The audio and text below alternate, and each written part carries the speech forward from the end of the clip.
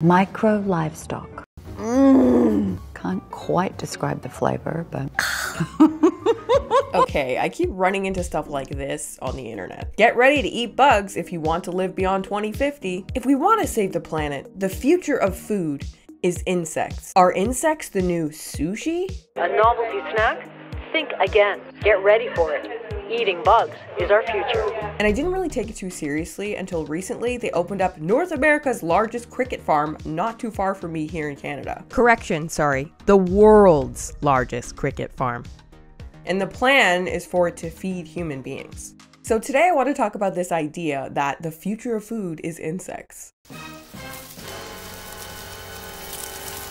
And I think what's being proposed here is not just that we would be eating some insects, but lots of insects. Insects instead of meat. Zero meat, only bugs. That's what the proposal seems to be. At least that's what it seems would be necessary to save the planet, or whatever it is these articles are calling for. And I just wanted to say that, yeah, that's insane. And I just want to rant for a moment about my issues with this as a proposal. But before we get into it, a message from today's sponsor. This video is sponsored by Established Titles. One thing you may not know about me is that I'm Scottish on both sides of my family. And one thing that I didn't know is that landowners in Scotland are actually called lairds, or lords and ladies. Established Titles is a project based on this historic Scottish custom. They allow people to buy as little as 1 square foot of dedicated land so that they can legally call themselves a lord or lady. Yes, it's absolutely legit. I recently purchased one for my dad for Father's Day. My dad loved it so much, he thought it was so funny. And when I explained to him that he could actually change his name to Lord officially, he loved it. Each title pack gives you at least 1 square foot of dedicated land on a private estate in Edelston, Scotland, and an official certificate with a crest. Then, by officially being a landowner in Scotland, you can officially call yourself a lord or a lady. Your certificate features a unique plot number with which you can see the exact location of your land. You could even visit it if you wanted. You can get Established Titles to print and frame the certificate for you, or if you're really to rush, you can quickly print it off and get it framed yourself. Established Titles also plants a tree with every order. They work with the global charities One Tree Planted and Trees for the Future to support global reforestation efforts. The first 200 people purchasing a title pack with my link will be next to my plot within a few meters of walking. It really does make a great last-minute gift for your loved ones. Established Titles is actually running a massive sale right now, plus if you use the code Kiana Docherty, you get an additional 10% off. Go to establishedtitles.com/Kiana Docherty to get your gifts now and help support the channel. Thanks to Established Titles for sponsoring today's video. And back to the video. Eating insects really isn't a thing in the Western world. In fact, up until now, this is how it has been characterized. Grab it. Do it. There you go. Get it. Do it. Fight it. Shoot it. Do it. It's right there.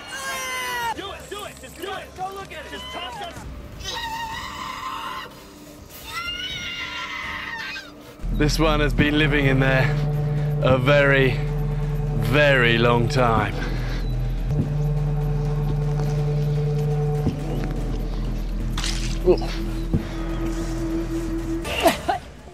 Keep it down.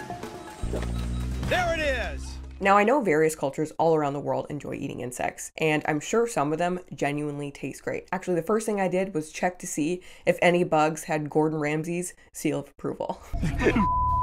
So just bite the belly.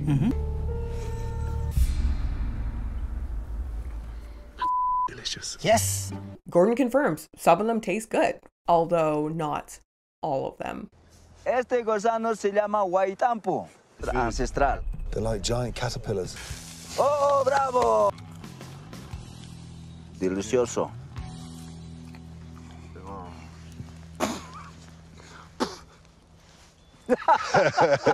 That clip's so funny because it's so inappropriate, but it's so genuine at the same time.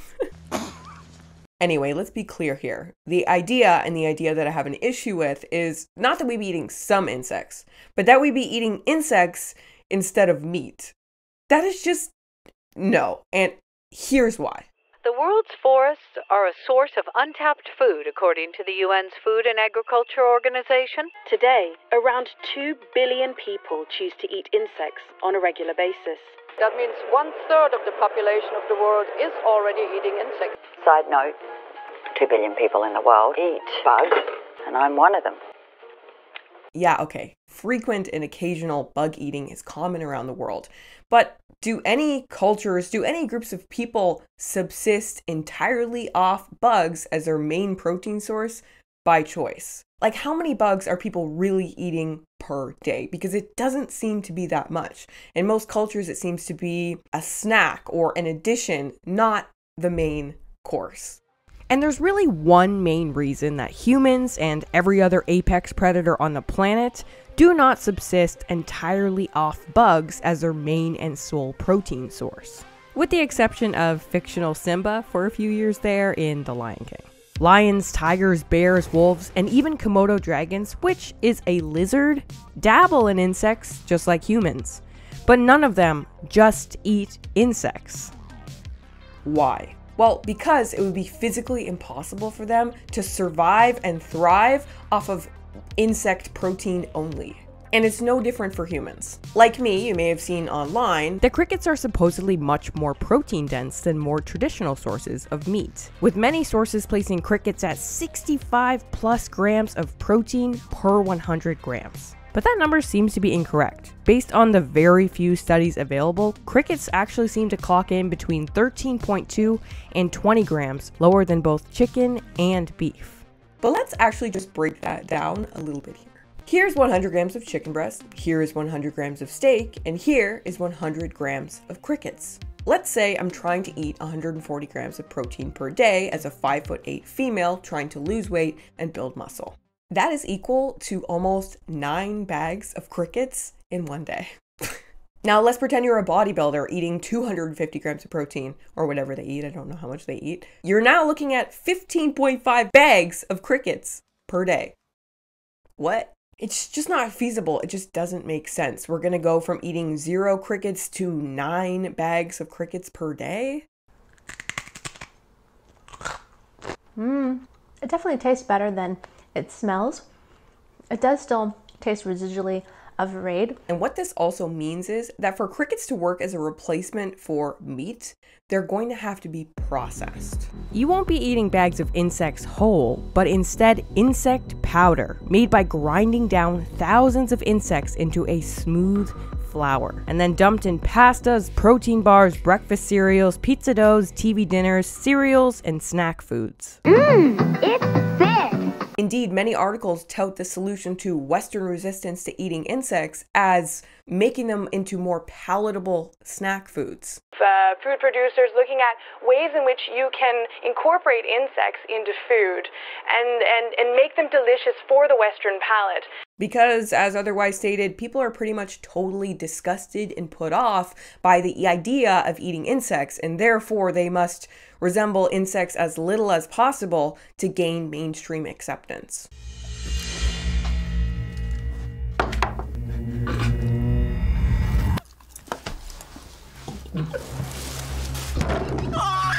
In other words, for an adult Westerner to begin consuming bugs, they'd need to consume more processed food, which sounds a little bit backwards considering the ultra-processed food epidemic is causing a health crisis. From cancer to increased risk of heart disease or even early death, there are a lot of concerns about ultra-processed foods that a lot of people eat. Even though in theory, eating a cricket, exoskeleton and all, might be the most whole food on the planet, in practice it means wiping out a food we've been eating since our earliest days as a species, meat, and replacing it with yet another junk food product. If crickets need to be fried, sugared, or salted to gain our acceptance, they're not a solution to a food crisis. There's another part of our rotten food system we need to replicate to feed the world with insects. Industrial, factory, mass-scale farming. Up until this point, the cultures that enjoy eating insects have mostly just caught them in the wild. They are eating them in harmony with their environment. Farming insects on a mass scale would take a gigantic operation. And part of the reason it hasn't existed up until now is that you need a bit of technology to contain and rear bugs on that kind of scale. But if we're just repeating the same process for a different creature, don't we think that we may end up with some of the same issues?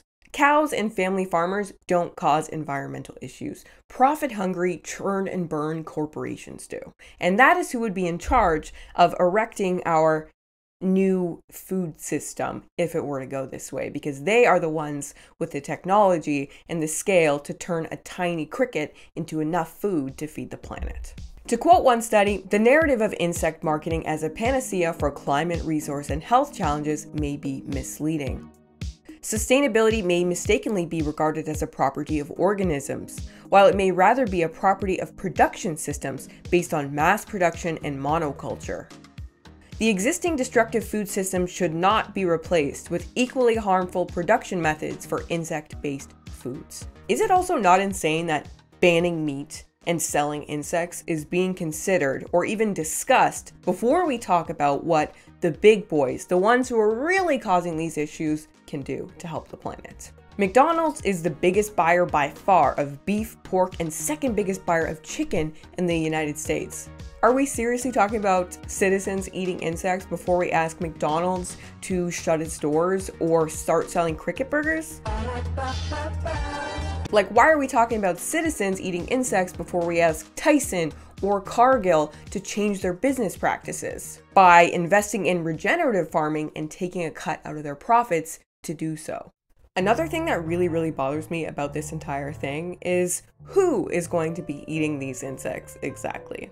In this hypothetical scenario, even if all of us common folk worldwide agreed to only eat insects in solidarity to save the planet, we all already know that there are going to be some outliers that exempt themselves from this rule.